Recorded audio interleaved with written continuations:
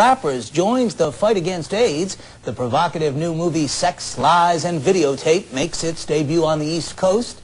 A new magazine show hits the air, and Rodney Dangerfield does an about-face.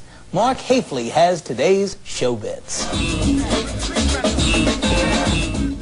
Rappers gathered at New York's Chung Studios Tuesday night to put the finishing touches on a benefit song to raise awareness and money for the fight against AIDS. Members of the LA posse Real Roxanne, Tomcat, The Wise Guys, Big Daddy, MC Breeze, and DMC have joined forces on a song called Rap Against AIDS. All funds raised by the song and video, due out next October, will be donated to the San Francisco AIDS Foundation. The thing that amazed me is how much cooperation I got, not only from the artists themselves, but from people in the industry. The rappers are reaching the younger generation, and they're listening, and I think the message is through the music.